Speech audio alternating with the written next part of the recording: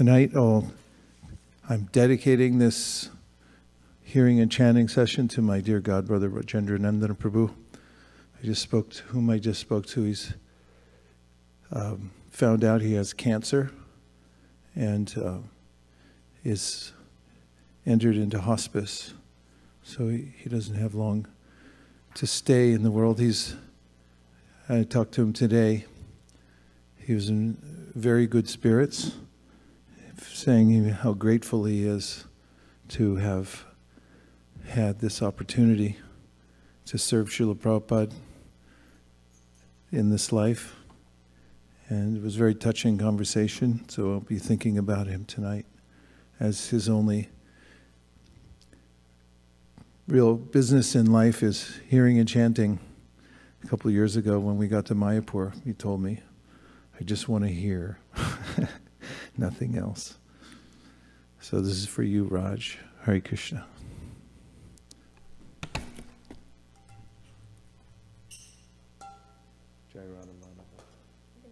Yeah. Not the real new one. Like the middle one. Yeah.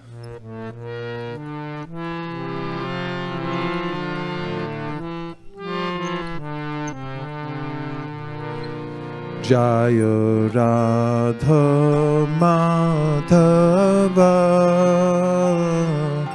Jaya Kunja Bihari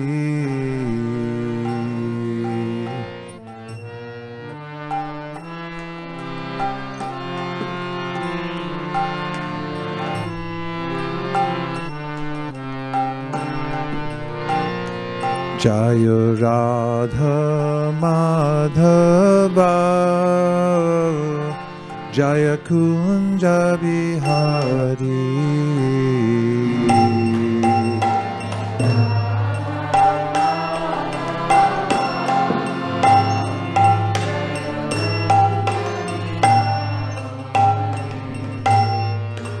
Jaya Gopi Janna Balava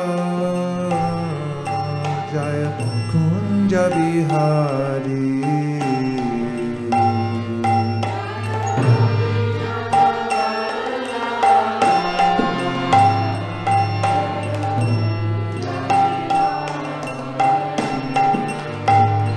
Jaya Gopi Janna Balava Jaya Kunja Bihari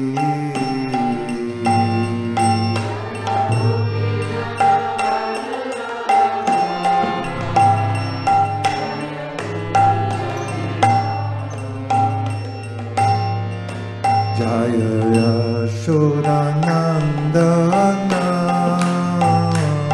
Jaya Braja Janaranjana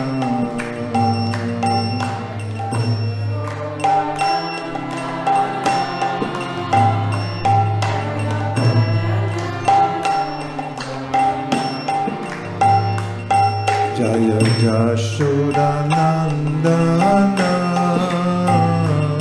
Jaya Braja Janaranjana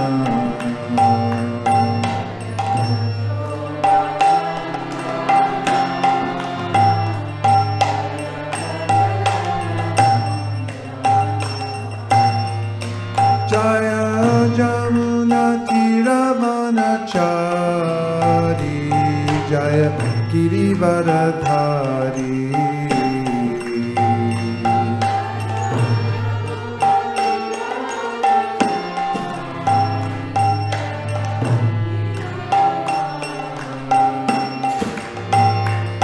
Jaya Jamuna Tiravanachari Jaya Girivaradhari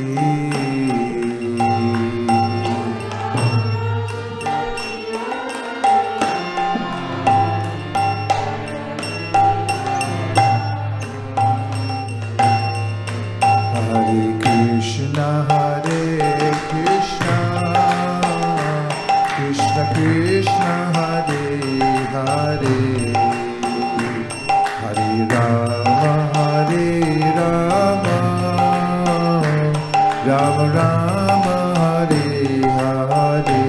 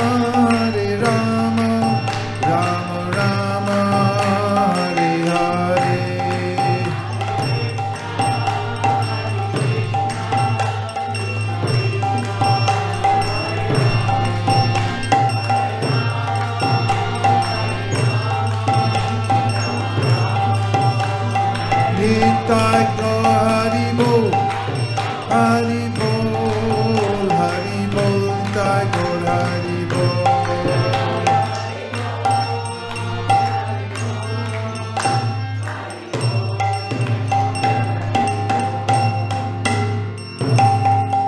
Nitai Gaur Premanandi Hari Bol. Om Namo Bhagavate Vasudevaya. Om Namo Bhagavate Vasudevaya. Om Namo Bhagavate Vasudevaya. Narayanam Namaskritya Naram Chaiva Narottamam Devim Sarasatim Vyasam Tato Jayam Udiraye. Tato Jayam Udiraye means this is our very means of conquest. People wonder how to get along in life, but it's not easy. But if one takes shelter of the Srimad Bhagavatam, we can cross over the dangerous ocean of material birth and death. So that's what we're going to do. I first offer my respectful obeisances to His Divine Grace, A.C. Bhaktivedanta Swami Prabhupada, who introduced the Srimad Bhagavatam to the entire world and left it behind so that we'd be doing this very thing now, sitting together. He said any kind of questions can be resolved, answered by sitting together and discussing Srimad Bhagavatam. So we're taking up at the second canto, second chapter, verse number 17. And this chapter is entitled, The Lord in the Heart.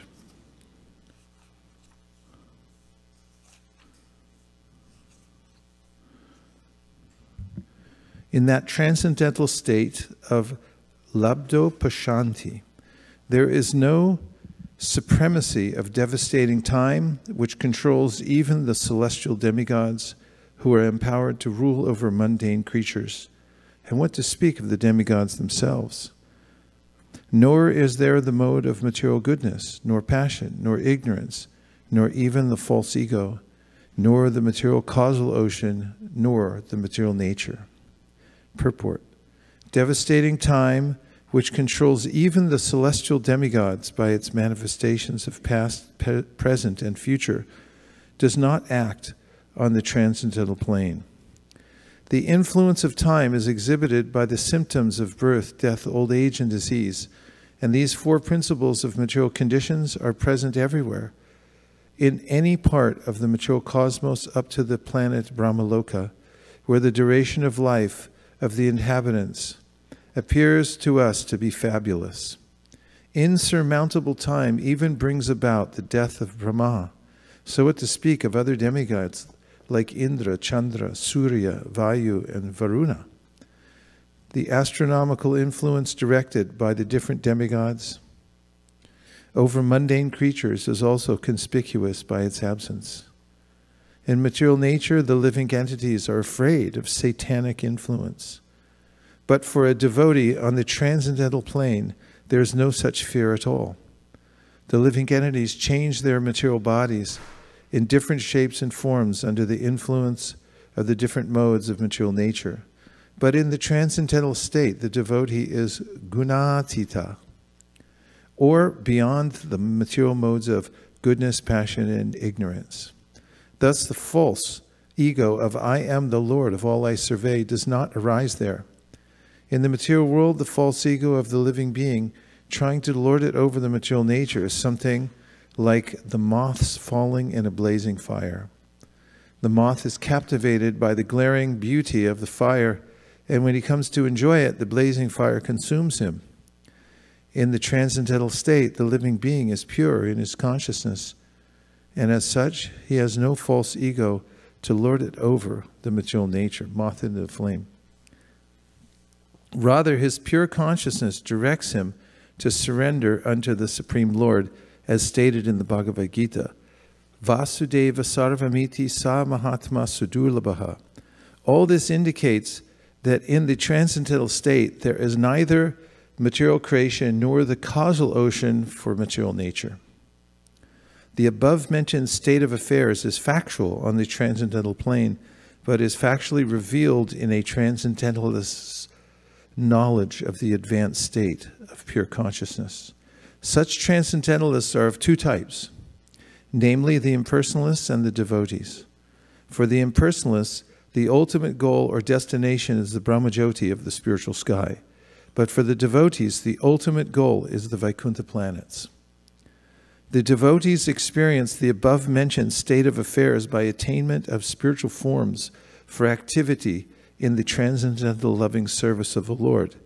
But the impersonalist, because of his neglecting the association of the Lord, does not develop a spiritual body for spiritual activity, but remains a spiritual spark only, merged in the effulgent spiritual rays of the Supreme Personality of Godhead. The Lord is the full-fledged form of eternity, bliss, and knowledge. But the formless Brahmajyoti is simply eternity and knowledge. The Vaikuntha planets are also forms of eternity, bliss, and knowledge, and therefore the devotees of the Lord who are admitted into the abode of the Lord also get bodies of eternity, bliss, and knowledge.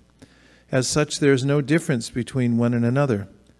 The Lord's abode, name, fame, entourage, etc. are of the same transcendental quality, and how this transcendental quality differs from the material world is explained herewith in this verse. In the Bhagavad Gita, 3 principal subjects have been explained by Lord Sri Krishna, namely Karma Yoga, Jnana Yoga, and Bhakti Yoga. But one can reach the Vaikuntha planets by the practice of Bhakti Yoga only. The other 2 are incompetent in helping one to reach the Vaikuntha lokas, although they can, however, conveniently take one to the effulgent Brahmajyoti as described above.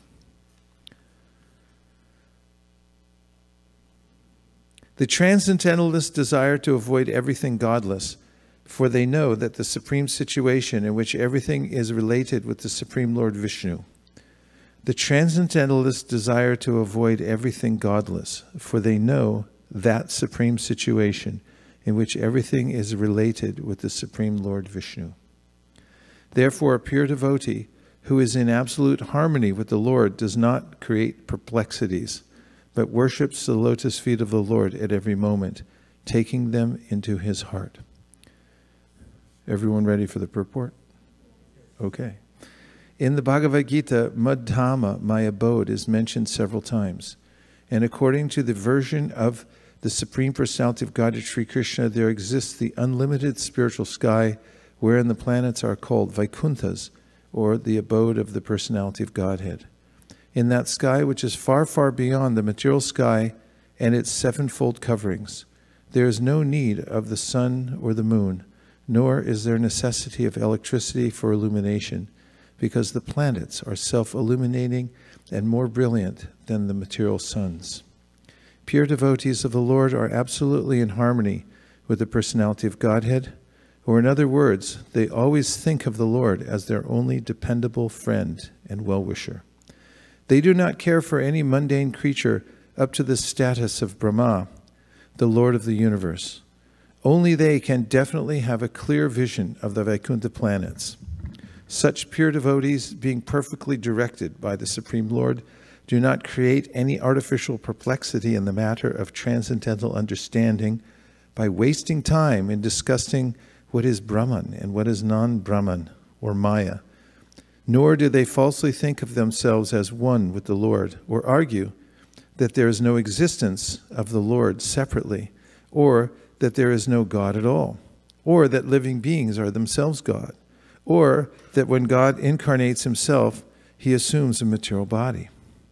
Nor do they concern themselves with many obscure speculative theories, which are in actuality so many stumbling blocks on the path of transcendental understanding. Apart from the class of impersonalists or non-devotees, there are also classes who pose themselves as devotees of the Lord, but at heart maintain the idea of salvation, by becoming one with the impersonal Brahman. They wrongly manufacture their own way of devotional service by open debauchery and mislead others who are simpletons or debauchees like themselves. All these non-devotees and debauchees, you can look the word debauchee up. Debauchees are, according to Vishwanath Chakravarti Thakur, duratmas, or crooked souls in the dress of Mahatmas, or great souls. Such non-devotees and debauchees are completely excluded from the list of transcendentalists by the presentation of this particular verse by Shukadev Goswami. So the Vaikuntha planets are factually the supreme residential places called the Parampadam.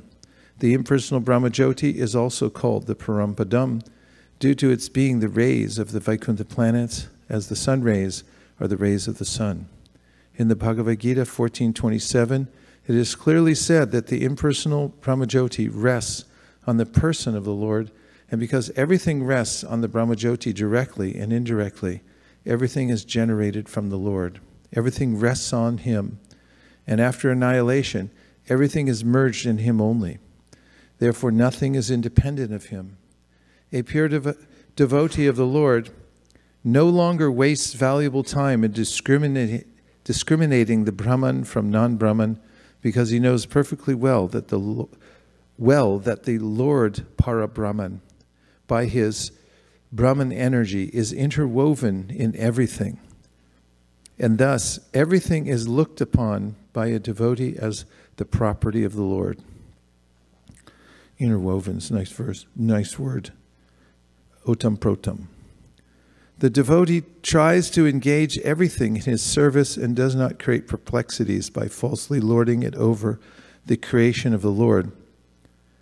He is so faithful that he engages himself as well as everything else in the transcendental loving service of the Lord. In everything, the devotee sees the Lord, and he sees everything in the Lord. The specific disturbance created by a duratma, or crooked soul, is due to his maintaining that the transcendental form of the Lord is something material. Debauchee.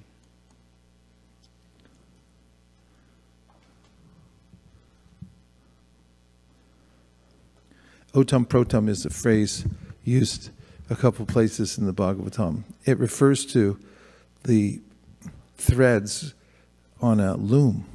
One goes horizontally and the other one goes vertically, and they keep throwing there's a technical name for it. Does anybody know? None of you weave cloth at home? You throw and put it through, and so you get this tight weave, horizontal, vertical. So that's the otam and protam. So otam protam chasamstitam. The Lord is situated as otam protam. He is within everything, interwoven into every aspect of the creation. Pray tell, what does debauchee mean? Debauchee, noun, a person given to excessive indulgence in sensual pleasures. Mid-17th century, from French debauchee, turned away from duty. Turned away from duty. Wow. There you have it. Debauchee. From French. Okay.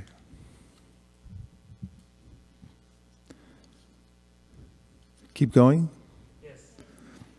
Text 19. By the strength of scientific knowledge, one should be well situated in absolute realization and thus be able to extinguish all material desires. One should then give up the material body by blocking the air hole through which stool is evacuated with the heel of one's foot, and by lifting the air, life air, from one place to another in the 6 primary places. Purport. There are many duratmas who claim to have realized themselves in Brahman and yet are unable to conquer material desires.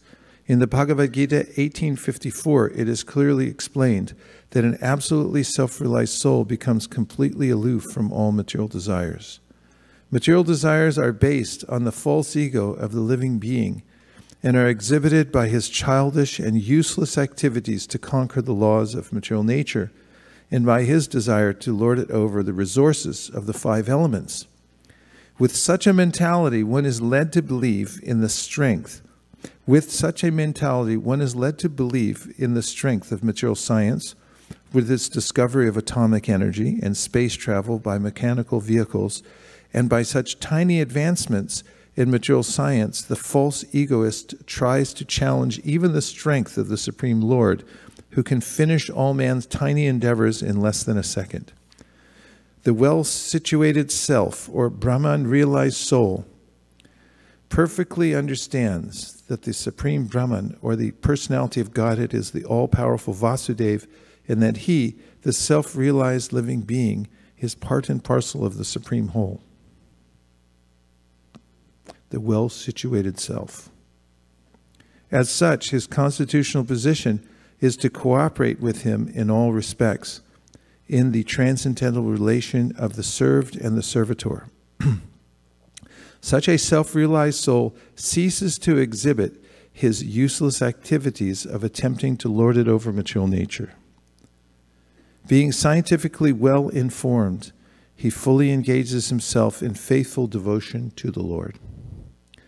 The expert yogi who has thoroughly practiced the control of the life air by the prescribed method of the yoga system is advised to quit the body as follows. He should plug up the evacuating hole with the heel of the foot and then progressively move the life air on and on to 6 places: the navel, abdomen, heart, chest, palate, eyebrows, and cerebral pit. Controlling the life air by the prescribed yogic process is mechanical, and the practice is more or less a physical endeavor for spiritual perfection. Is that a class offered at UC Davis, or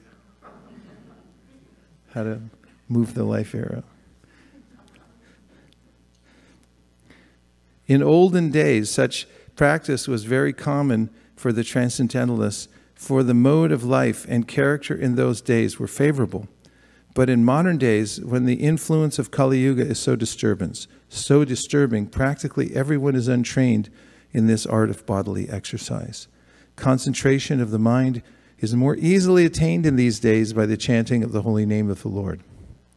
The results are more effective than those derived from the inner exercise of the life air. 20. The meditative devotee should slowly push up the life air from the navel to the heart, from there to the chest, and from there to the root of the palate. He should search out the proper places with intelligence. There are 6 circles of the movement of the life air, and the intelligent bhakti yogi should search out these places with intelligence and in a meditative mood. Among these mentioned above is the Swadhisthana chakra, or the powerhouse of the life air. And above this, just below the abdomen and navel, is the Manipuraka chakra. When the upper space is further searched out in the heart, one reaches the Anahata chakra. And further up, when the life air is placed at the root of the palate, one reaches the Vishuddhi chakra. It's the powerhouse of the life air. That's the Swadhisthana chakra. 21. Thereafter, the bhakti yogi should push the life air up between the eyebrows, and then blocking the 7 outlets of the life air, he should maintain his aim for going back home, back to Godhead. If he is completely free from all desires for material enjoyment, he should then reach the cerebral hole and give up his material connections, having gone to the Supreme. Purport. The process of giving up all material connections and returning home back to Godhead, the Supreme, is recommended herein. The condition is that one should be completely freed from desire for material enjoyment. There are different grades of material enjoyments in respect to duration of life and sensual gratification. The highest plane of sensual enjoyment for the longest period of life is mentioned in the Bhagavad Gita 9:20. All are but material enjoyments, and one should be thoroughly convinced that he has no need of such a long duration of life, even in the Brahmaloka planet. He must return home back to Godhead and must not be attracted by any amount of material facilities. In the Bhagavad Gita 259, it is said that this sort of material detachment is possible to attain when one is acquainted with the supreme association of life. Param drishva nivartate. One cannot be freed from material attraction unless he has complete understanding of the nature of spiritual life. The propaganda by a certain class of impersonalists that spiritual life is void of all varieties is dangerous propaganda to mislead the living beings into becoming more and more attracted by material enjoyments. As such, persons with a poor fund of knowledge cannot have any conception of the Param, the Supreme. They try to stick to the varieties of material enjoyments, although they may flatter themselves as being Brahman-realized souls. Such less intelligent persons cannot have any conception of the Param, as mentioned in this verse, and therefore they cannot reach the Supreme. The devotees have full knowledge of the spiritual world, the personality of Godhead, and his transcendental association in unlimited spiritual planets called Vaikuntha Lokas. Herein, Akunta Drishti is mentioned. Akunta and Vaikuntha convey the same import. And only one who has his aim fixed upon that spiritual world and personal association with the Godhead can give up his material connections even while living in the material world. This Param and the Paramdhamma, mentioned in several places in the Bhagavad Gita, are one and the same thing. One who goes to the Paramdhamma does not return to the material world. This freedom is not possible even by reaching the topmost loka of the material world. The life air passes through 7 openings, namely 2 eyes, 2 nostrils, 2 ears, and 1 mouth. Generally, it passes through the mouth at the time of an ordinary man's death. But the yogi, as above mentioned, who controls the life air in his own way, generally releases the life air by puncturing the cerebral hole in the head. The yogi therefore blocks up all the above-mentioned 7 openings so that the life air will naturally burst forth through the cerebral hole. This is the sure sign of a great devotee's leaving the material connection.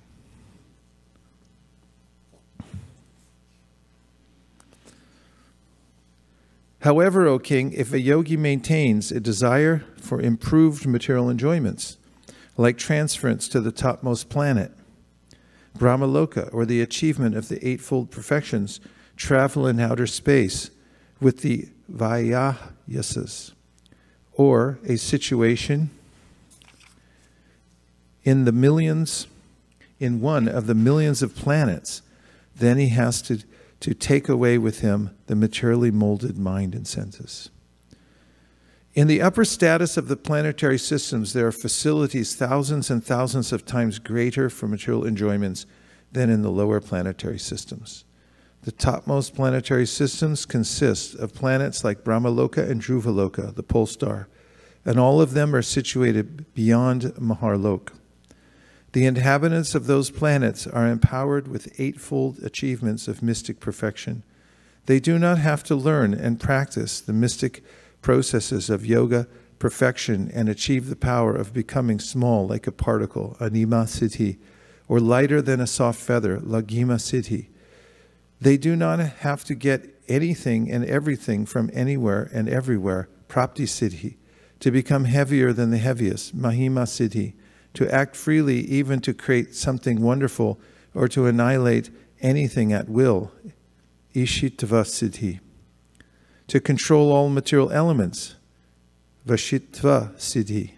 To pose such power as will never be frustrated in any desire, prakamya siddhi, or to assume any shape or form one may even whimsically desire, kama vasayita siddhi.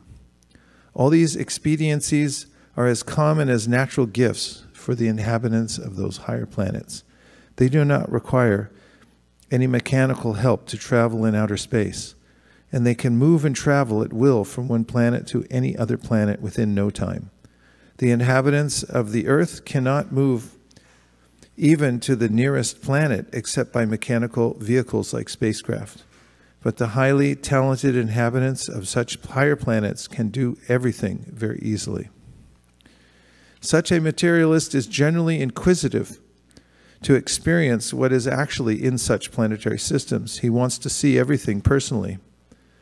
As inquisitive persons tour all over the world to gain direct local experience, the less intelligent transcendentalist similarly desires to have some experience of those planets about which he has heard so many wonderful things. The yogi can, however, easily fulfill his desire by going there with the present materialistic mind and senses. The prime inclination of the materialistic mind is to lord it over the material world. And all the cities mentioned above are features of domination over the world. The devotees of the Lord are not ambitious to dominate a false and temporary phenomenon. On the contrary, a devotee wants to be dominated by the superior predominator, the Lord.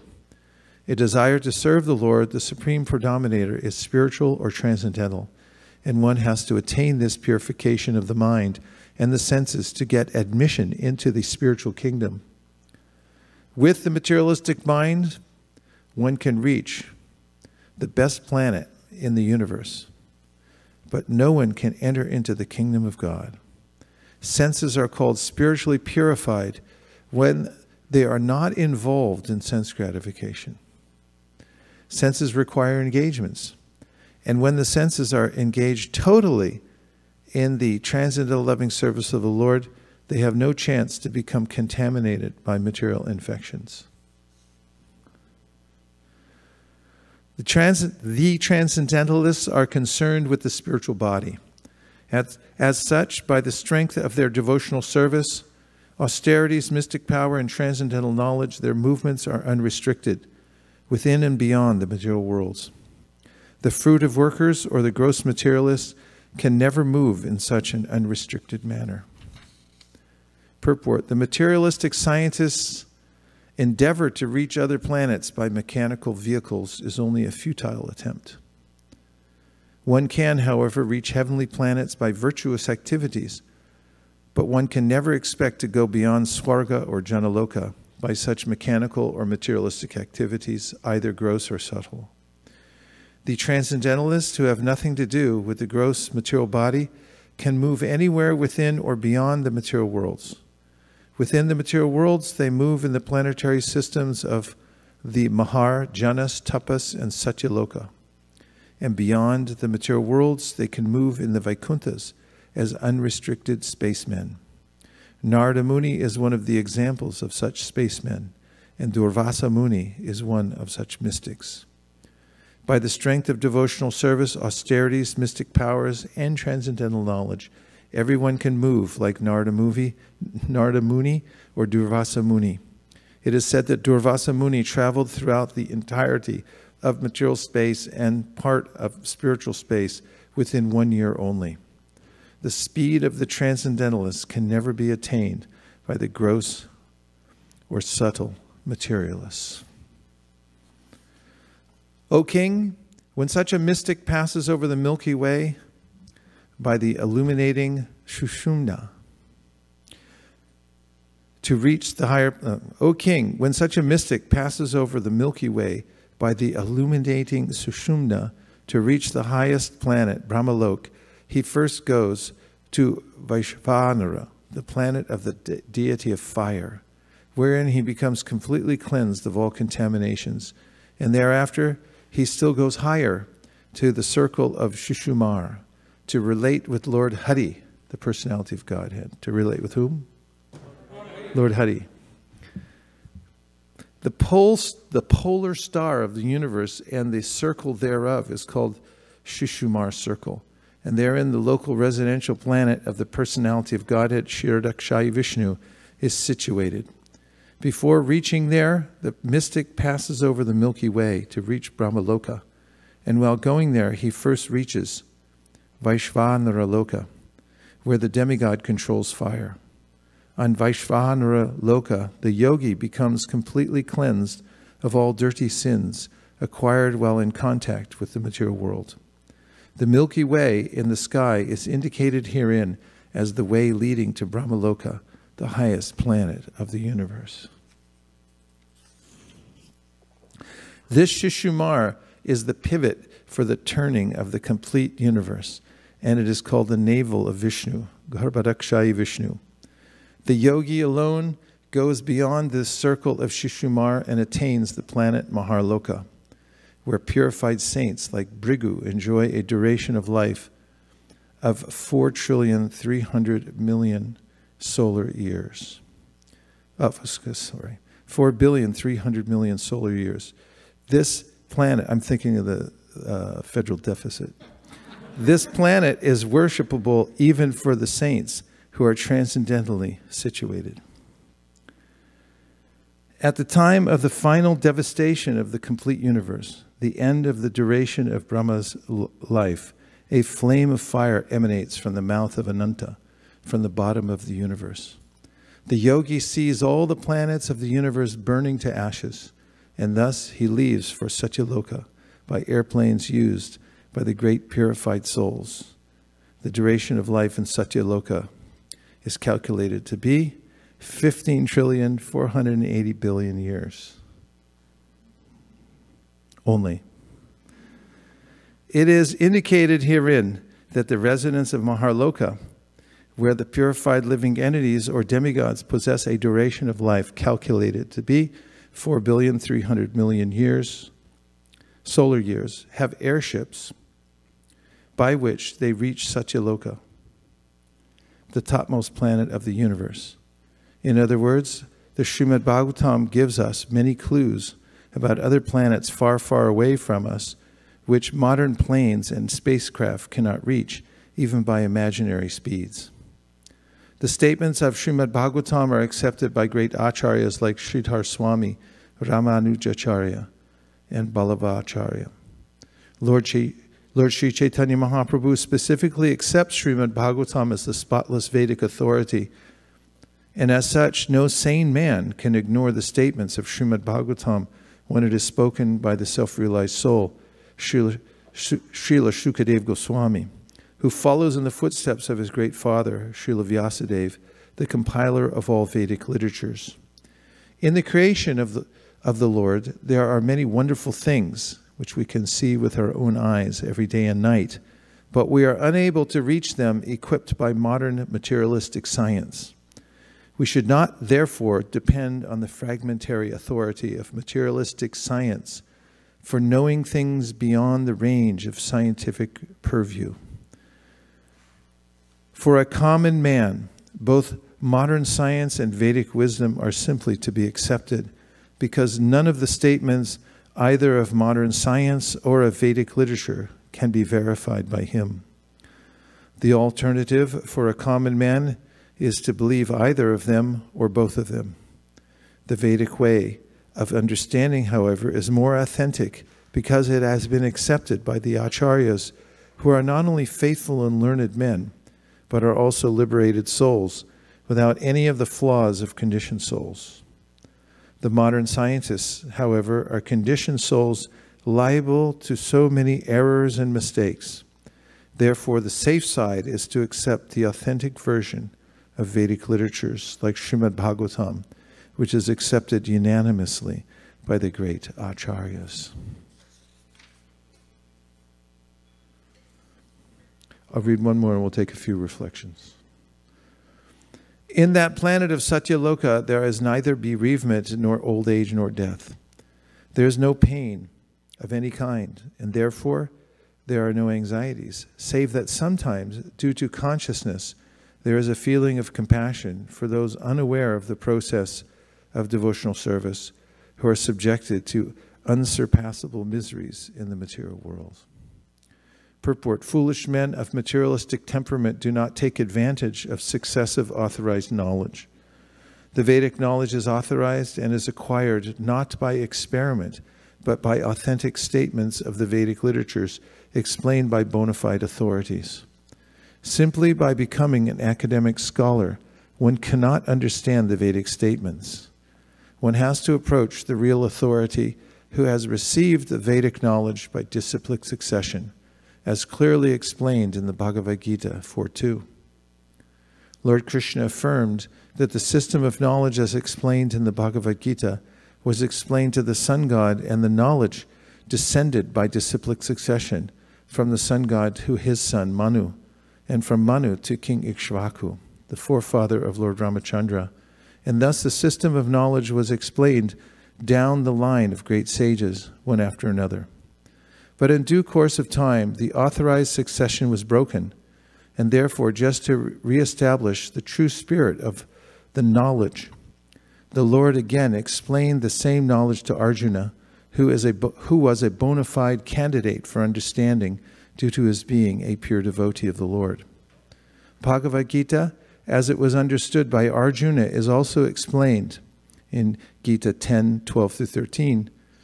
But there are many foolish men who do not follow in the footsteps of Arjuna in understanding the spirit of Bhagavad Gita. They create instead their own interpretations, which are as foolish as they themselves, and thereby only help to put a stumbling block on the path of real understanding, misdirecting the innocent followers who are less intelligent, or the Shudras. It is said that one should become a Brahmana before one can understand the Vedic statements. And this stricture is as important as the stricture that no one shall become a lawyer who has not qualified himself as a graduate. Such a stricture is not an impediment in the path of progress for anyone and everyone, but it is necessary for an unqualified understanding of a particular science. Vedic knowledge is misinterpreted by those who are not qualified brahmanas. A qualified brahmana is one who has undergone strict training under the guidance of a bona fide spiritual master. The Vedic wisdom guides us to understand our relation with the Supreme, Lord Sri Krishna, and to acting accordingly in order to achieve the desired result of returning home back to Godhead. But materialistic men do not understand this. They want to make a plan to become happy in a place where there is no happiness. For false happiness, they try to reach other planets, either by Vedic rituals or by spacecraft, but they should know for certain that any amount of materialistic adjustment for becoming happy in a place which is meant for distress cannot benefit the misguided man, because, after all, the whole universe, with all its paraphernalia, will come to an end after a certain period. Then all plans of materialistic happiness will automatically come to an end. The intelligent person, therefore, makes a plan to return home back to Godhead. Such an intelligent person surpasses all the pangs of material existence, like birth, death, old age, and disease and old age. He is actually happy because he has no anxieties of material existence. But as a compassionate sympathizer, he feels unhappiness for the suffering materialistic men. He is actually happy because he has no anxieties of material existence. But as a compassionate sympathizer, he feels unhappiness for the suffering materialistic men. And thus he occasionally comes before the materialistic men to teach them the necessity of going back to Godhead. All the bona fide acharyas preach this truth of returning home back to Godhead and warn men not to make a false plan for happiness in a place where happiness is only a myth. Okay, a few reflections or questions, and if you'll turn the Zoom room back on, or make it manifest, it's avyakta. Avyakto, vyakta, matsarvam. What did you all hear so far that you'd like to report on that moved your soul so dramatically that now your life, you're seeing things in a different way and you're ready to take action? Yes.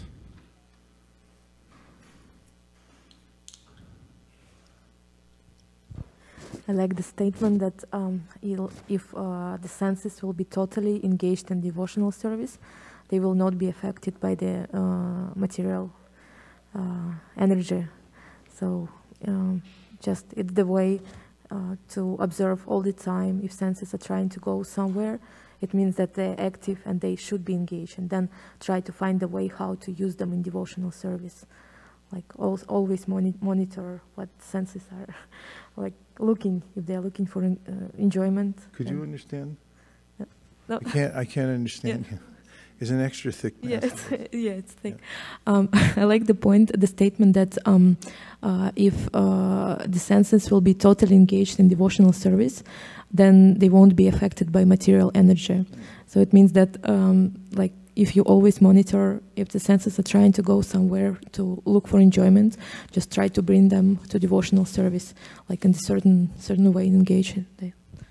Yeah, it's an excellent point. So important, because we're right in the midst of the material world, and the secret of devotional service that Krishna teaches in the Bhagavad Gita is that if you dedicate everything to the service of the Supreme Lord, then you won't become entangled by the laws of material nature. Otherwise, if you renounce it, you'll still be attached, and if you try to embrace it, then you become more entangled. This is an excellent point. Thank you. Yes, Roman. Hare Krishna, Maharaj. Hare Krishna. I just kind of like self-realized something that when we are going through Srimad Bhagavatam, so we're talking about senses. And as soon as we start talking about senses, the Bhagavad Gita 15.7 came to my mind when Mamai Vaishu Jivalaki Jivabutak Sanadhanaha Manakshashtan Indriyani Prakritistan Hikar Sati, when Krishna tells that the living entities is the conditioned in the world, and they are misled by their senses. And Srimad Bhagavatam actually gives us this nectar where we can use our senses to absorb what we can't experience in our material world. And I kind of like went through all of that we read today, and it's important how we rely on our parampara to know all of this information as it is, to know the truth, and to know that we can have such experience in the material world, and only information that we're getting, it comes from the spiritual world. And that's how we can engage all of our senses to understand all of this knowledge. And that's just like a nectar that we can drink every day in order to understand what is going on here and what is going on in the material world. And it's really, really a gift for us. That's such a nice point you made. And as we read these beginning sections, it seems as if this kind of knowledge is not readily available anywhere else except for the Bhagavatam, especially the ways that Shukadeva Goswami describes how a transcendentalist leaves the body and the layers of the universe, and then somebody may have some last desires to see all the planets. Take the scenic route out, please. And then there's, these are uncommon details that one normally doesn't get in any kind of spiritual context. It's helpful. Yes, Radhakripa Prabhu. Hare Krishna Maharaj. I really like the purport where Prabhupada mentioned that the person is happy because he does not have any anxiety for material existence. That lines was telling that all the problem which we all have is because we are anxious about the existence here in the material world. And I think he also emphasized many times about this is a temporary nature and this place is full of misery. So I like that the part where the more was, all the suffering because we are more worried about material existence. If we don't have that one, then we are happy. So, yes, and as I mentioned earlier, my godbrother Rajendra Nandan Prabhu, who's has cancer and not long to stay in the body, and I was talking to him today, and he was saying how that realization now about how there's nothing for him here in the material world is especially strong. He said he looks at the world and feels, yeah, it's really a hoax. There was nothing really for me here ever, and that's so clear in the Bhagavatam that there's no cheating, there's no promise that, yes, you could be happy in the material world. Shukadeva Goswami and all the teachers are very straightforward about that. Lights on. One more? Yes, Sukeshwari, and then we're coming over to Priya Kishori. Hare Krishna Prabhu. I just wanted to double check to make sure that Bhakti Yogis don't have to worry about where the soul will lead from. They just focus on Krishna's name. Is that right, Prabhu? Yeah.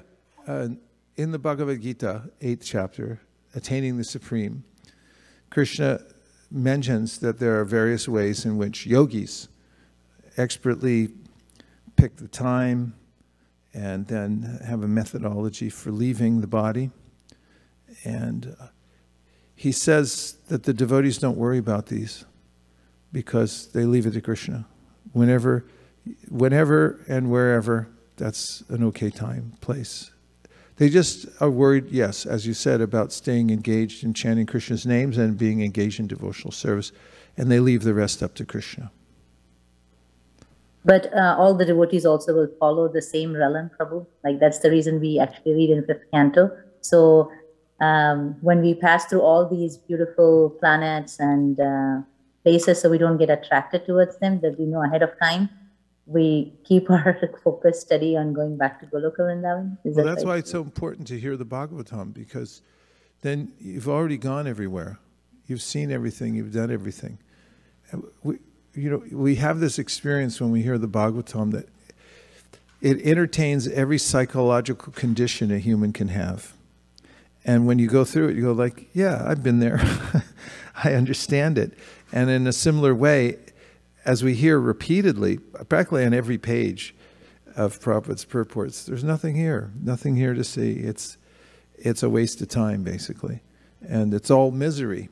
So by a devotee who's fully convicted of that will not be so interested in looking around the material world.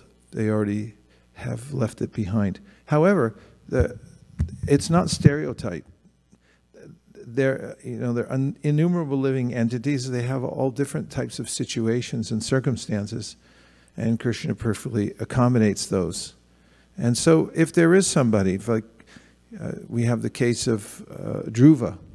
Dhruva Maharaj had wanted something, and then after he received the benediction, he said, I really don't want it anymore. But Krishna, no, you take it. See what it's like. You wanted it. So, just... And in the Bhagavatam 10.14.8, in the purport, the commentator says that Krishna is expert at giving a devotee exactly what he or she needs to exhaust any last vestiges of desire for enjoying the material world. So there's a unique prescription for everyone in what happens in this lifetime and then how one leaves the world and so forth. Pardon? Kardama and Devahuti. Yeah. We want to say more about that? Yeah, go ahead. And then we got Priya and Anushri.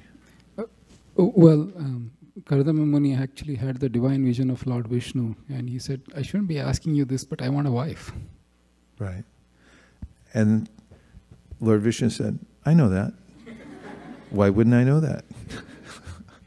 Yeah.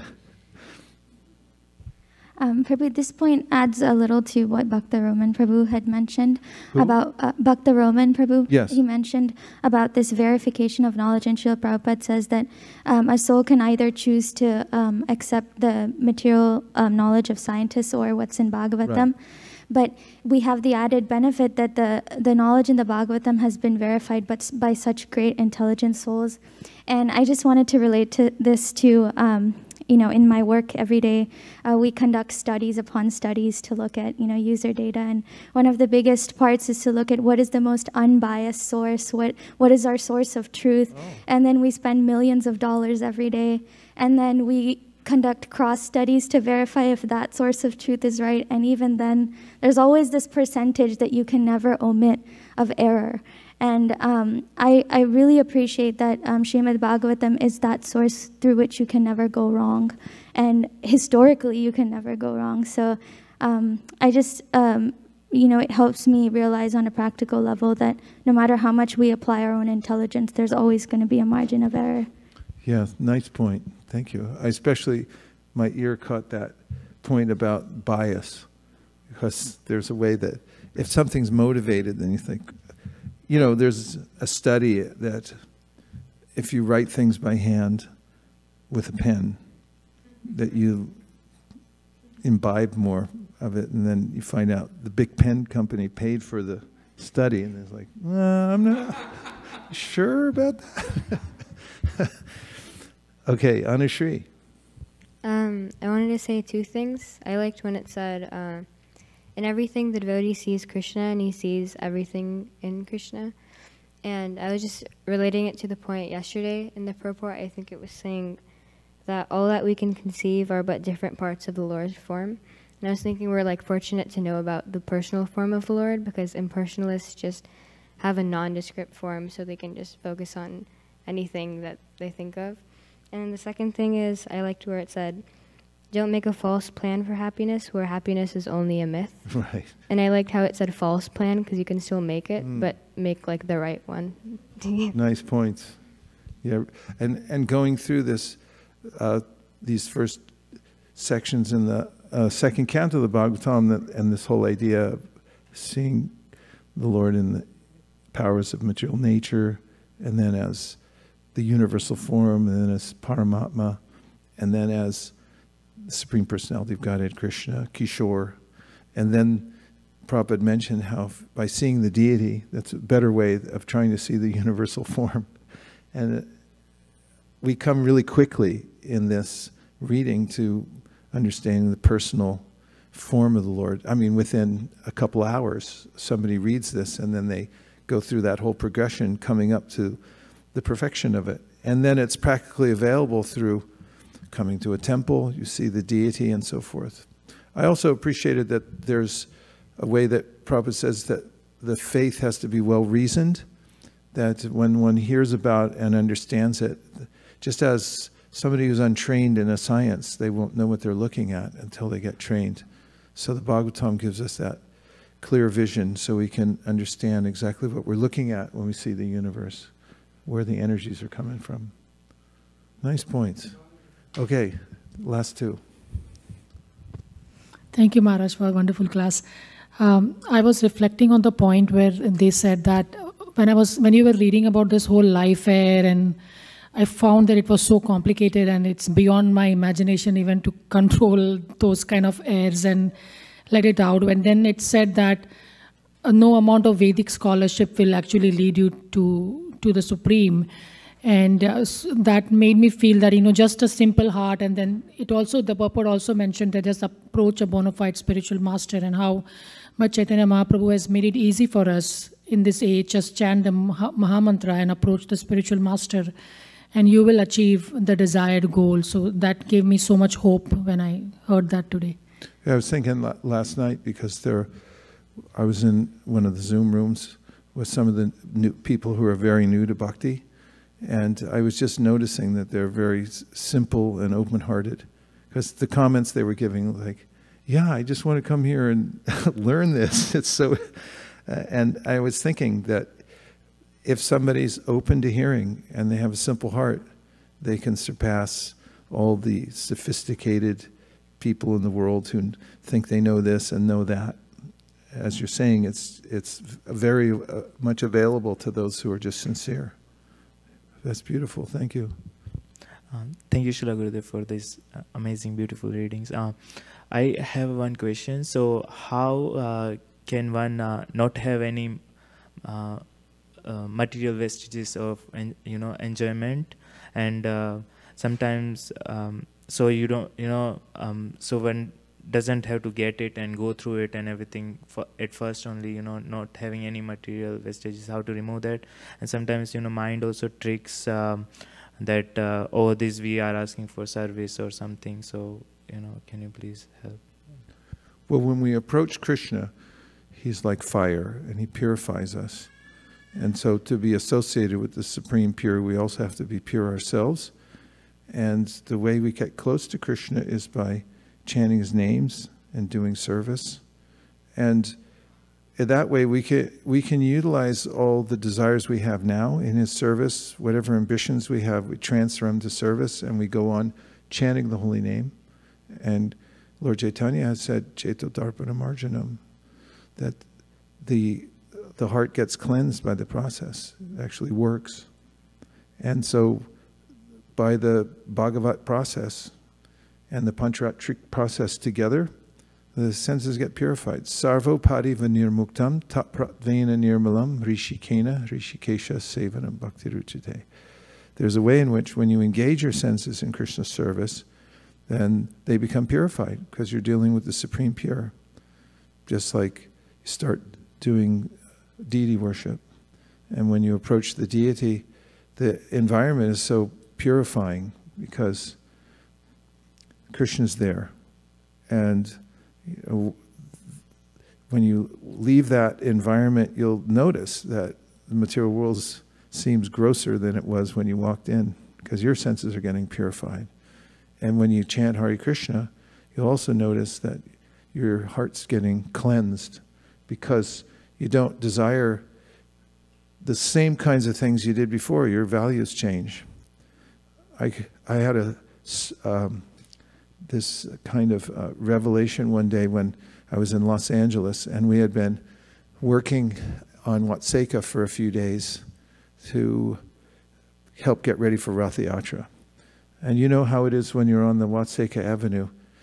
You're just around devotees all day because you go from your apartment into the Mangalartik and then go to the kitchen. And unless you're going out on Sankirtan or driving somewhere to the store, you're basically surrounded by devotees. It's like being in Sri Rangam. And so I was there for a few days, and then it was time to go to the Rath Yatra. And I remember actually even going to the Rath Yatra, I was with devotees in the Rath Yatra parade, then at the festival site, but then walking across the Venice Strip, I realized, wow, the material world is really going on. And I noticed, I was thinking, why aren't these people chanting? You know? And they had all kinds of music going on, and the gross nature of their endeavors was apparent. It's such a stark contrast. And I think as we do devotional service in association with devotees, we'll start to notice more and more the contrast. And a whole lifetime of this kind of practice puts one in a situation where we can point all our desires towards going back to Godhead. Especially we're hearing this information about what happens at the time of death. I mean, I can just say, talking to Rajendra Nandana Prabhu, just in that very intense situation where you realize I only have a little bit of time left in this body, which is pretty much true for all of us. But when you actually are given the notice for it, then your context is a little different, the way you're expressing things. And you know, I can tell just in talking to him what's coming out.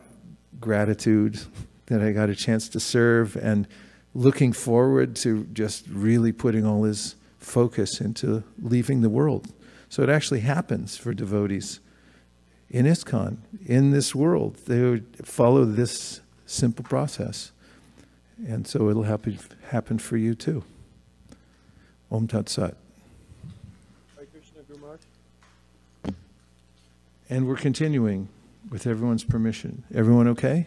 Yes. Sure? Yes. Okay. Text 28. After reaching Satyaloka, the devotee is specifically able to be incorporated fearlessly by the subtle body in an identity similar to that of the gross body, and one after another he gradually attains stages of existence from earthly to watery, fiery, glowing and airy, until he reaches the ethereal stage. Anyone can reach Brahmaloka or Satyaloka by dint of spiritual perfection and practice is qualified. Anyone who can reach Brahmaloka or Satyaloka by dint of spiritual perfection and practice is qualified to attain 3 different types of perfection. One who has attained a specific planet by dint of pious activities attains places in terms of his comparative pious activities. One who has attained the place by dint of Virat or Hiranyagarbha worship is liberated along with the liberation of Brahma. But one who attains the place by dint of devotional service is specifically mentioned here in relation to how he can penetrate into the different coverings of the universe and thus ultimately disclose his spiritual identity in the absolute atmosphere of supreme existence. According to Srila Jiva Goswami, all the universes are clustered together up and down, and each and every one of them is separately 7-fold covered. The watery portion is beyond the 7-fold coverings, and each covering is 10 times more expansive than the previous covering. The personality of Godhead, who creates all such universes by his breathing period, lies above the cluster of the universes. The water of the causal ocean is differently situated than the covering water of the universe. The water that serves as covering for the universe is material, whereas the water of the causal ocean is spiritual. As such, the watery covering mentioned herein is considered to be the false egoistic covering of all living entities. And the gradual process of liberation from the material coverings, one after another, as mentioned herein, is the gradual process of being liberated from false egoistic conceptions of the material gross body. And then being absorbed in the identification of the subtle body till the attainment of the pure spiritual body in the absolute realm of the kingdom of God. Did you all get all that? Really? Okay. The water that serves as covering for the universe is material, whereas the water of the causal ocean is spiritual. As such, the watery covering mentioned herein is considered to be the false egoistic covering of all living entities. And the gradual process of liberation from the material coverings, one after another, as mentioned herein, is the gradual process of being liberated from false egoistic conceptions of the material gross body.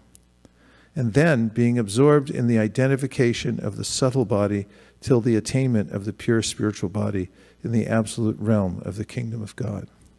Srila Sridhar Swami confirms that a part of the material nature after being initiated by the Lord is known as Mahat Tattva. A fractional portion of the Mahat Tattva is called the false ego. A portion of the ego is the vibration of sound, and a portion of sound is atmospheric air. A portion of the airy atmosphere is turned into forms, and the forms constitute the power of electricity or heat. Heat produces the smell of the aroma of the earth, and the gross earth is produced by such aroma. And all these combined together constitute the cosmic phenomenon. The extent of the cosmic phenomenon is calculated to be diametrically, both ways, 4 billion miles. Then the coverings of the universe begin. The first stratum of the covering is calculated to extend 80 million miles, and the subsequent coverings of the universe are respectively of fire, effulgence, air, and ether, one after another, each extending 10 times further than the previous. The fearless devotee of the Lord penetrates each one of them and ultimately reaches the absolute atmosphere where everything is of one and the same spiritual identity. Then the devotee enters one of the Vaikuntha planets, where he assumes exactly the same form as the Lord and engages in the loving transcendental service of the Lord. That is the highest perfection of devotional life. Beyond this, there is nothing to be desired or achieved by the perfect yogi.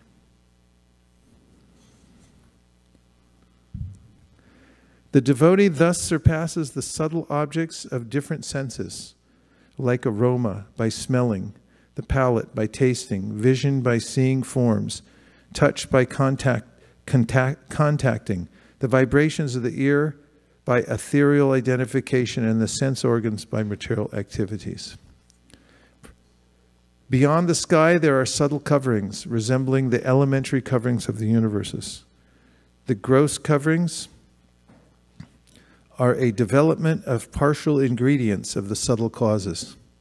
So the yogi or devotee, along with liquidation of the gross elements, relinquishes the subtle causes like aroma by smelling.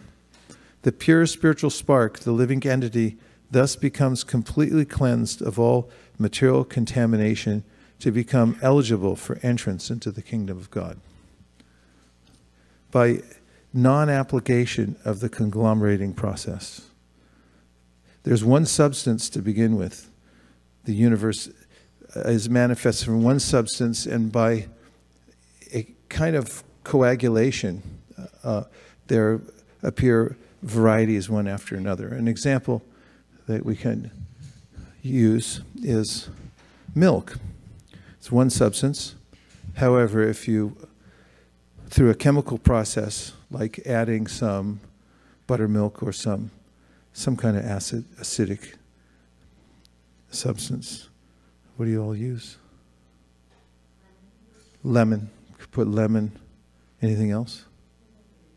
Huh? Vinegar. I did not know that. So vinegar. Then it will change into another form. It'll become curds. And then from there, you can churn it a little more, and it'll, what do you get out of that? Well, I mean, cheese, whatever everyone calls cheese. Then you get butter. You can get, from milk, you can get many different substances, yogurt, and then butter, then ghee. Expands different ways. It's one substance. So the one substance of the universe then, through the ingredient of the Lord's glance, the modes of nature, and the time factor, then that one substance becomes divided into many different varieties. And that's what we're seeing around us. But then at the end, through the non-conglomerating process, then it folds back into itself and becomes one substance. So the point here is this mind, whatever we have here comes from the Mahatattva. Here I'm pointing to the physical body. So we have the gross and subtle body. These are all made from that original Mahatattva. So the yogi knows the process, the non-conglomerating process, through which he or she merges the elements back from gross into the subtle until the subtle elements are no longer there, and just the living being exists. Muktva hitva yata rupam swarupena vyavastiti. The Bhagavatam describes liberation means the giving up of all these subtle coverings, subtle and gross coverings of the living entity, and coming into the position of the spiritual soul without identification with matter at all. May I continue? Yes. The devotee thus surpasses. Did I read that? I didn't. It starts the same way though. Devotee comma. Yeah, so we're on 30. It's funny because they both start with 29 says the devotee thus surpasses, and the next one says the devotee comma thus surpassing. That's where we are now. Except no substitute. We're on 30. The devotee, thus surpassing the gross and subtle forms of coverings, enters the plane of egoism. And in that state, he merges the material modes of nature, ignorance and passion, in this point of neutralization, and thus reaches egoism in goodness. After this, all egoism is merged in the Mahatattva, and he comes to the point of pure self-realization. Ready? Okay, it's a long purport. So just see if you can hear without any distraction through the whole purport. Pure self-realization, as we have several times discussed, is the pure consciousness of admitting oneself to be the eternal servitor of the Lord. Thus, one is reinstated in his original position of transcendental loving service to the Lord, as will be clearly explained in the following verse. This stage of rendering transcendental loving service to the Lord without any hopes of emolument from the Lord or any other way can be attained when the material senses are purified and the original pure state of the senses is revived. It is suggested herein that the process of purifying the senses is by the yogic way, namely the gross senses are merged in the mode of ignorance and the subtle senses are merged in the mode of passion. The mind belongs to the mode of goodness and therefore is called Devamaya, or godly. Perfect purification of the mind is made possible when one is fixed in the conviction of being the eternal servitor of the Lord. Therefore, simple attainment of goodness is also a material mode.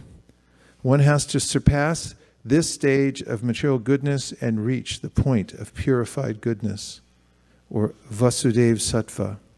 This Vasudev Sattva helps one to enter into the kingdom of God. We may also remember in this connection that the process of gradual emancipation by the devotee, in the manner mentioned above, although authoritative, is not viable in the present age because of people's being primarily unaware of yoga practice. The so-called yoga practice by the professional protagonists may be physiologically beneficial, but such small successes cannot help one in the attainment of spiritual emancipation as mentioned herein. 5,000 years ago, when the social status of human society was in perfect Vedic order, the yoga process mentioned herein was a common affair for everyone because everyone, and especially the Brahmanas and Kshatriyas, was trained in the transcendental art under the care of the spiritual master far away from home in the status of brahmacharya. Modern man, however, is incompetent to understand it perfectly. Lord Sri Chaitanya therefore made it easier for the prospective devotee of the present age in the following manner.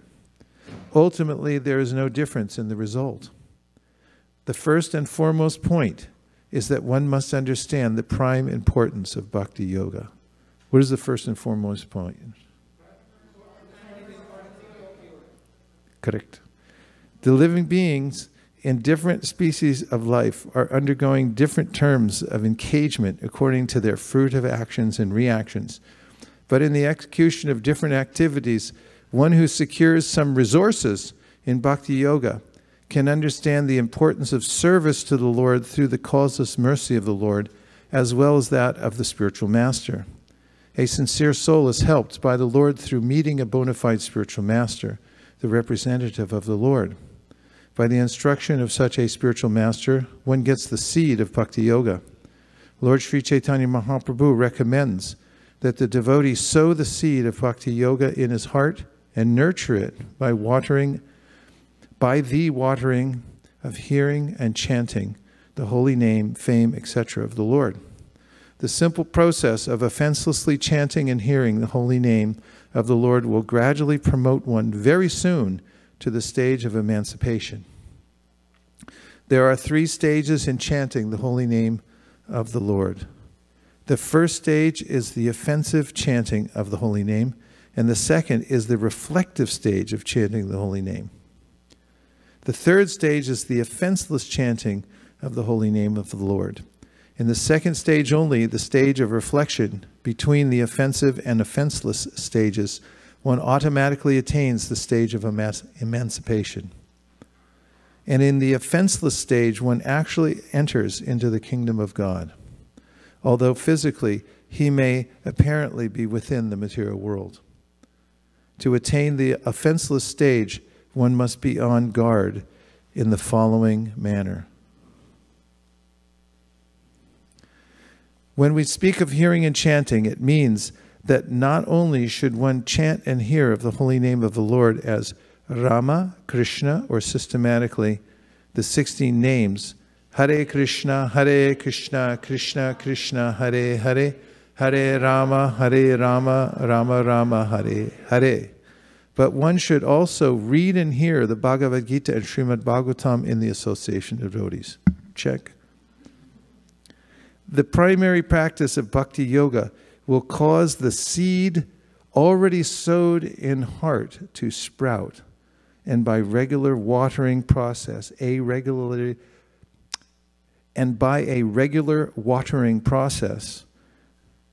as mentioned above, the bhakti yoga creeper will begin to grow.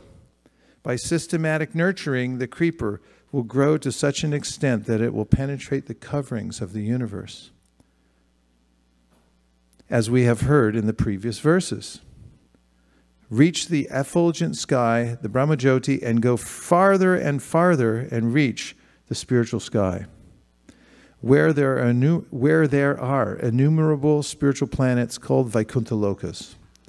Above all of them is Krishna Loka, or Goloka Vrindavan, wherein the growing creeper enters and takes repose at the lotus feet of Lord Sri Krishna, the original personality of Godhead. When one reaches the lotus feet of Lord Krishna on Goloka Vrindavan, the watering process of hearing and reading, as also chanting of the holy name in the pure devotional stage, fructifies, and the fruit grown there in the form of love of God, fruits grown there in the form of love of God are tangibly tasted by the devotee, even though he is here in this material world. The ripe fruits of love of God are relished only by the devotees constantly engaged in the watering process as described above. I'll read that last sentence again. Might be helpful. The ripe fruits of love of God are relished only by the devotees constantly engaged in the watering process as described above. By the working devotee, but the working devotee must always be mindful so that the creeper which has so grown will not be cut off. Therefore, he should be mindful of the following considerations. 1. Offense by one at the feet of a pure devotee may be likened to the mad elephant who devastates a very good garden if it enters. 2. One must be careful to guard himself against such offenses at the feet of pure devotees, just as one protects a creeper by all-around fencing. 3. It so happens that by the watering process, some weeds are also grown, and unless such weeds are uprooted, the nurturing of the main creeper, or the creeper of bhakti yoga, may be hampered. 4. Actually, these weeds are material enjoyment, merging of the self in the absolute, without separate individuality, and many other desires in the field of religion, economic development, sense enjoyment, and emancipation. There are many other weeds, like disobedience to the tenets of these revealed scriptures, unnecessary engagements, killing animals, and hankering after material gain, prestige, and adoration. 6. If sufficient care is not taken, then the watering process may only help to breed the weeds, stunting the healthy growth of the main creeper and resulting in no fructification of the ultimate requirement, love of God. 7. The devotee must therefore be very careful to uproot the different weeds in the very beginning. Only then will the healthy growth of the main creeper not be stunted. 8. And by so doing, the devotee is able to relish the fruit of love of God and thus live practically with Lord Krishna, even in this life, and be able to see the Lord in every step. The highest perfection of life is to enjoy life constantly in the association of the Lord, and one who can relish this does not aspire after any temporary enjoyment of the material world via other media. Haribol.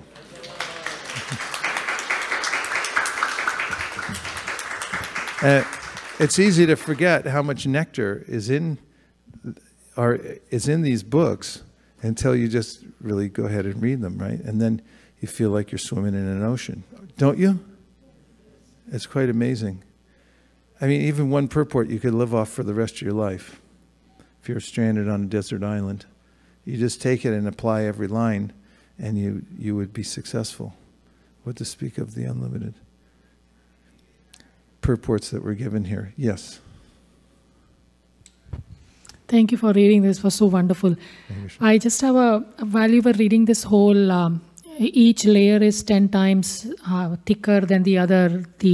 When we give up the gross body and then the subtle body, the mind, intelligence, ego.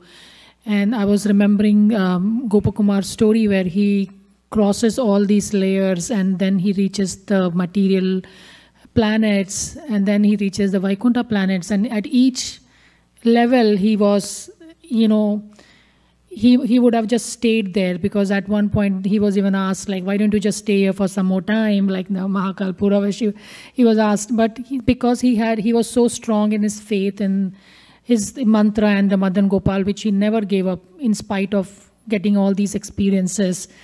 Even like when he went to the Dwarka Vaikuntha, I was remembering that he was told that, why don't you change your dress like ours, because they are so merciful, they can't see him in the coward boy dress. But the bottom line of this whole story was that in the end, he was advised to go back to Vrindavan, go back to the earthly planet and develop that love for God, because this is the only place where we can. So I was thinking, like, the process is so simple, it's just in front of us, but we just like, we are so much engrossed in gathering knowledge, but not realizing that it's like the deer musk, it's just around us. Krishna is around us. Wherever we talk his name, that's where Vraja manifests. So I was just realizing that all this knowledge is good, but if you're not chanting, if you're not believing in what you're doing, then this is all like of no use. You can just get carried away at every point while you're traveling back home, back to Godhead. Right. Yeah, very true. Nice. 1, 2. 1, 2. Tai goes the runner. Prabhu, I really like this specific purport that we read last, because we were reading about, you know, the various different planetary systems, how the yogis leave the body. It all sounded so complicated until Srila Prabhupada said that Chaitanya Mahaprabhu gives us a very simple way to go back to Godhead. My question is around when Srila Prabhupada talks about these weeds, and when we water the plant of bhakti, automatically these weeds are watered. What is, if our true original nature is to be a servant of the Lord, where do these the seeds of these weeds come from? And is it because of our fault that they get watered, or are they naturally watered? Yeah, let me see that notebook. It's in here. The answer to your question came yesterday.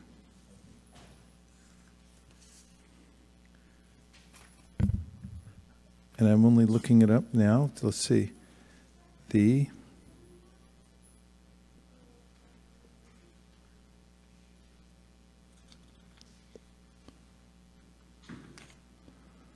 sins are born of forgetfulness.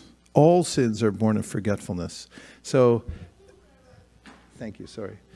All sins are born of forgetfulness. So, bhayam dvitiya binibeshitasya ishad apetasya viparya yosmriti. What is ignorance? It's ignorance.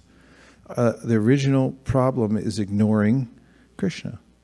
If we ignore Krishna, then we have to ignore ourselves also, because we're part and parcel of Krishna. Then we get a false existence, because then you don't know yourself. You get accommodated with a whole false set of circumstances. And the point here that Prabhupada made, we extracted that from his purport, is it's from that ignorance of Krishna that all the seeds of material existence arise. And then we have to contend with them, because seeds grow as we continue to water them. And unless there's an intervention that's mentioned in the next part of the book, Mayana Kulyena Nabaspiteri. What is it? Oh, no, I'm going to a different verse. I'm sorry. Bhayam dvitiya binibesha tasyad ishad apetasya viparyo smriti tanmaya tan buddha abhajetam bhakyaika yesham guru devatatma. So what's the solution? One has to turn one's attention back to Krishna. And then it's in that process that those seeds like barley corns that are cooked by the sun and then by fire, they won't sprout anymore. Barley corn, do you know that? If you cook it in the sun and then in fire, then it no longer can germinate. So similarly, that's in our Bhaktivedanta test. That's why Srivasa Prabhu is appreciating. So then they all become burned up. Yeah, they're born out of ignorance. I could have just said that. Okay. Yeah. You cannot plant the popcorns. That's right. It won't grow. So I really liked, Priya, I liked the last sentence of the last purport, which says that we can enjoy life with the association of the Lord. And in general, while reading this chapter, it talked a lot about how there's no happiness to be found in the material world. And a lot of times that can seem a little overwhelming for me, but the phrase that we can enjoy life in the association of the Lord shows that we can still share our joys with Krishna because he's the one giving facility for everything we do. Like, for example, we can still enjoy food, but appreciate that Krishna is the one giving us the plants and the vegetables and offer it to him. Or even going outside, we can admire Krishna's beauty, and it's all about the mindset in which you interact with the material world. Yeah, it's an important point that you make, because if I'm told that there's no happiness in the material world and there's no enjoyment here, I'll say, then how do I fulfill my sense that I want to enjoy?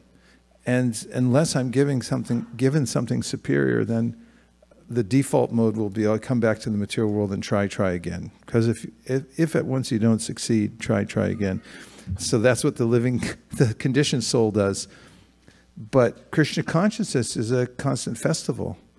As you know, Prabhupada said, the association is simply wonderful, the philosophy is simply wonderful, the deities are simply wonderful, everything's simply wonderful about Krishna consciousness, and so there's no question of not enjoying.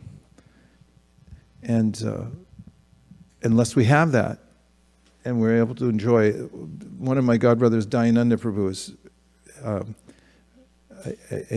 does a lot of outreach, and one of his presentations, actually his main presentation, he has 2 points. He said you should enjoy through Leela and the holy names.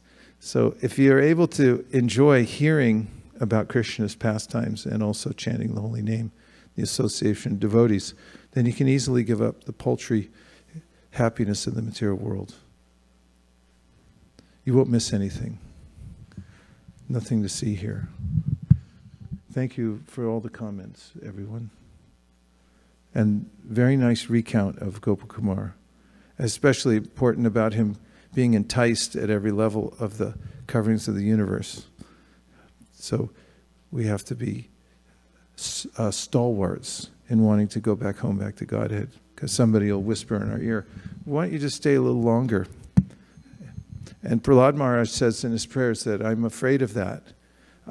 I'm not afraid of you, Lord Nrsingadev, but I am afraid of your Vishnu Maya, because it's so enchanting that you can get attached to it and then be pulled back down again into the machine of the material energy and forget. Yes? Please. Maharaj, about the mad elephant offense, we do so much sadhana and services, but we still end up doing, at least I end up doing mad elephant offense. I do talks with some devotees and then I feel bad about why I did the way I did. I was hearing another class where Prabhu said that you can tell things to somebody who you are friendly with or close with if you are giving some inputs or guidance or advice, but don't do that if you're not close enough to a person. So my question is, how do you approach situations like that where you feel something is not correct, but you're not really close to the person or even friendly? At the same time, you don't want to escalate things. How should I avoid that mad elephant offense by saying anything. Unless you're in a position, a signed position, or someone has signed up under you to take advice, then you could take it to somebody else who does have that duty, if it's a genuine complaint, and ask them to help rectify it. Other than that, it doesn't do much good anyway, because free advice is not so much appreciated in this world. Prabhupada mentions this in the 17th chapter of the Bhagavad Gita under the austerities of speech, and he says that we shouldn't give advice to people unless they signed up for it. They're disciple-type people, and then even then you should be really careful.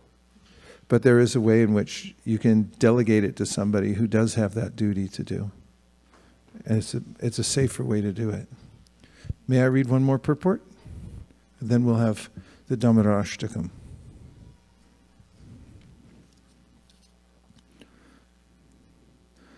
Only the purified soul can attain the perfection of associating with the personality of Godhead in complete bliss and satisfaction in his constitutional state. Whoever is able to renovate such devotional perfection is never again attracted by this material world, and he never returns. Purport: we should specially note in this verse the description of Gatim Bhagavatim, to become merged in the rays of the Parabrahman, the Supreme Personality of Godhead, as desired by the Brahmavadi impersonalists, is not Bhagavatam perfection.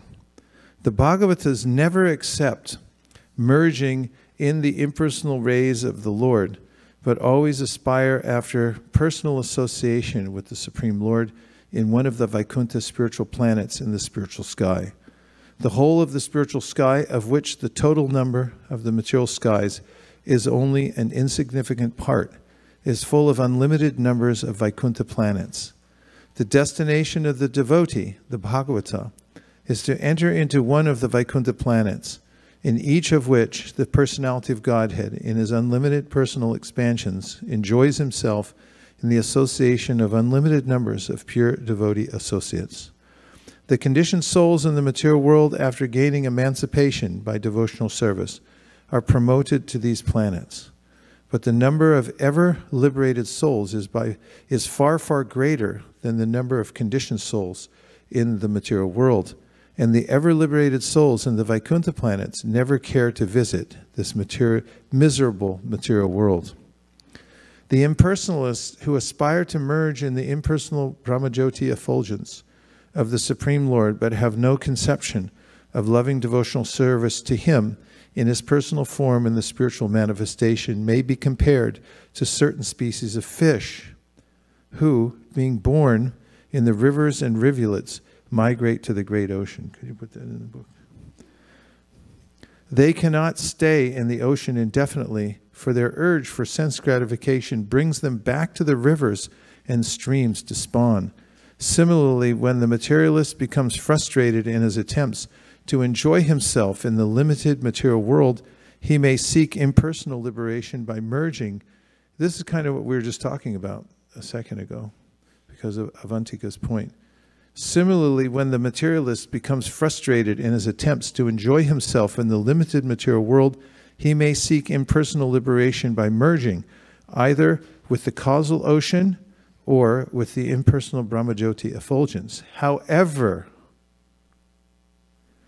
as neither the causal ocean nor the impersonal Brahmajyoti effulgence affords any superior substitute for association and engagement of the senses, the impersonalist will fall again into the limited material world to become entangled once more in the wheel of births and deaths, drawn on by the inextinguishable desire for sensual enjoyment.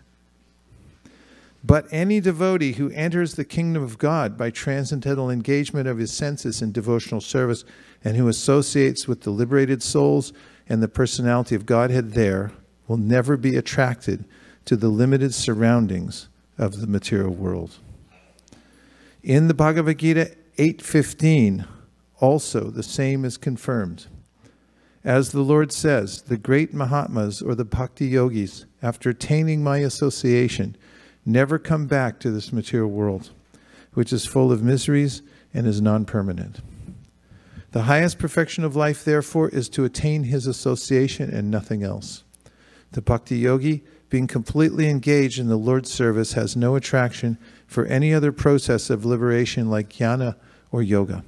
A pure devotee is 100%. A pure devotee is a 100% devotee of the Lord and nothing more. We should further note in this verse that the two words shantam and anandam, which denote that devotional service of the Lord can really bestow upon the devotee two important benedictions, namely peace and satisfaction. The impersonalist is desirous of becoming one with the Supreme, or in other words, he wants to become the Supreme. This is a myth only. The mystic yogis become encumbered by various mystic powers and so have neither peace nor satisfaction. So neither the impersonalist nor the yogi can have real peace and satisfaction, but the devotee can become fully peaceful and satisfied because of his association with the complete whole. Therefore, merging in the absolute or attaining some mystic powers has no attraction for the devotee. Attainment of love of Godhead means complete freedom from all other attractions. Could you please write that one down? Attainment of love of Godhead means complete freedom from all other attractions. Do you like that one? The conditioned soul has many aspirations, such as becoming a religious man, a rich man, or a first-class enjoyer, or becoming God himself, or becoming powerful like the mystics and acting wonderfully by getting anything or doing anything. But all these aspirations should be rejected by the prospective devotee who actually wants to revive his dormant love of God. The impure devotee aspires after all of the above-mentioned material things by perfection of devotion. But a pure devotee has none of the tinges of the above contaminations, which are the influence of material desires, impersonal speculations, and attainment of mystic powers. One can attain the stage of love of God by pure devotional service or by a learned labor of love for the sake of the devotee's lovable object, the personality of Godhead. To be made more clear, if one wants to attain the stage of love of Godhead, he must give up all desires for material enjoyment, he should refrain from worshiping any of the demigods, and he should devote himself only to the worship of the Supreme Personality of Godhead. He must give up the foolish idea of becoming one with the Lord and the desire to have some wonderful powers just to get the ephemeral adoration of the world. The pure devotee is only favorably engaged in the service of the Lord, without any hope of emolument. Could you look up emolument, please? This will bring about love of Godhead, or the stage of shantam, or anandam, as stated in this verse. We don't want any emolument, which means... Do you all know what emolument means? Because you get emolument from the company. Emolument, noun, a salary, fee, or profit from employment or office. Uh-huh. And where does it come from? It comes from Latin and late Middle English. Ex, which means out or thoroughly. And Latin molere, which means grind. Means and what? Grind. Grind. Like grinding grains or something? Huh? Like then, the grind? Oh. Grinding. Oh. Latin emolumentum, payment to a miller for grinding corn. Oh, emolument. Say that last sentence again. Payment to a miller for grinding corn. Payment to a miller for grinding corn. You grind corn, you get something in return for it. Emolument. To grind, yeah. It goes well, right? Could you write that one down? Emolument. Okay, how did you feel about the reading? is good, right? It's a simple process. If you organize the space and just read Prabhupada's books, then you'll be happy.